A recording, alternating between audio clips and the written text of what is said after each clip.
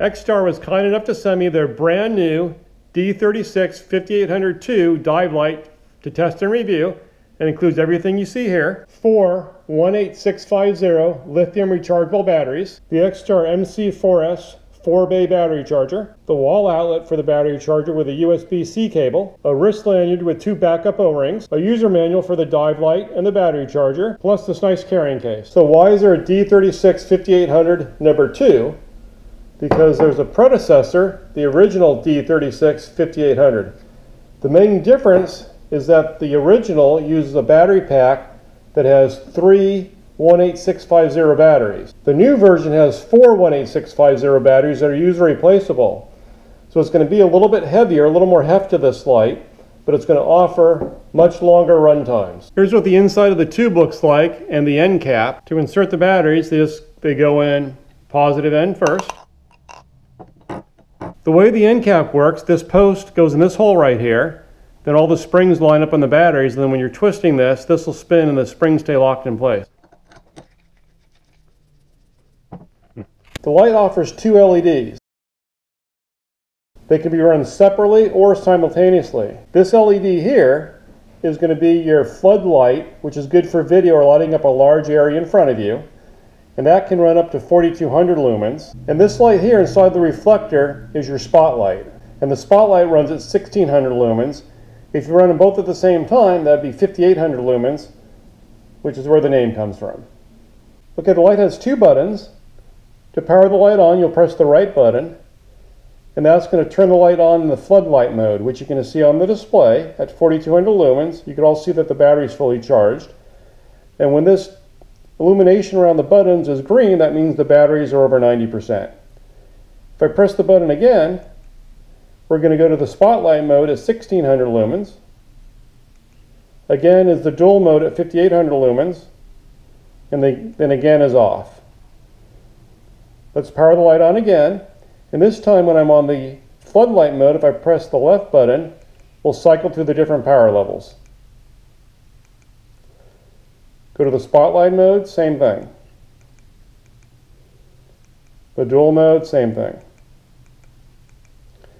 And if I keep pressing the right button, we'll turn it off. Now let's look at some of the hidden features.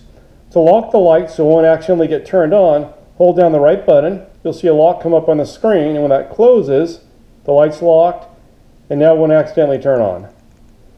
To unlock it, hold the right button down again until it unlocks. Now another hidden feature, when I turn the light on in the floodlight mode, if I hold down the left button, it's then going to switch to a strobe mode. And when I'm in the spotlight mode, if I hold down the left button,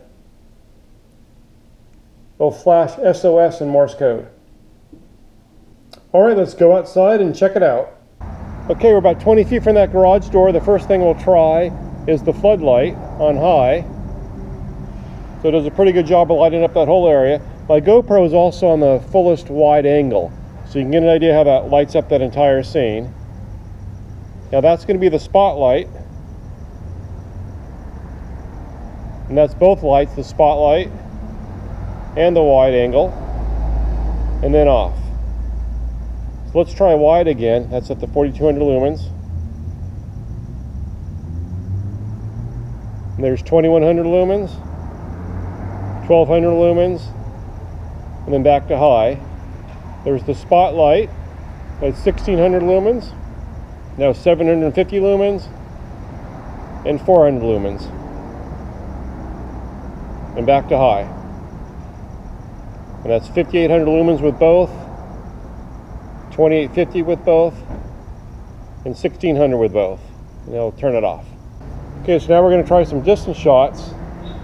So now when I turn the floodlight on, it'll kind of light up these side garages, but it doesn't do a good job hitting those ones that are far away. But the spotlight will light up everything down there pretty good. And now both lights will light up the garages down there and the side garages as well. That's really nice having the 2 lights built into one with the floodlight and the spotlight, so you can switch between the 2. The other thing that's nice about this light, it has this 1/4 inch tripod mount. So you could put on a pistol grip, for example, or a tripod. Now in addition, XTAR offers a lantern grip. Here's the XTAR hooked up to my camera tray. So we're going to take it on a dive next and use the XTAR, use the floodlight as my video light. Tonight we're testing the XTAR D36 5802. Have it set up here as my video light. Woo.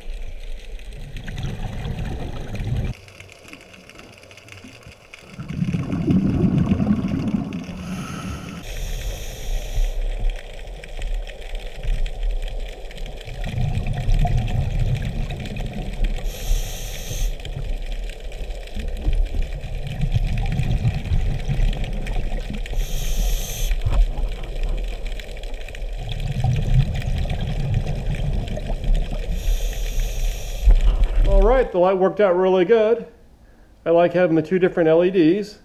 Having user replaceable batteries is a big plus.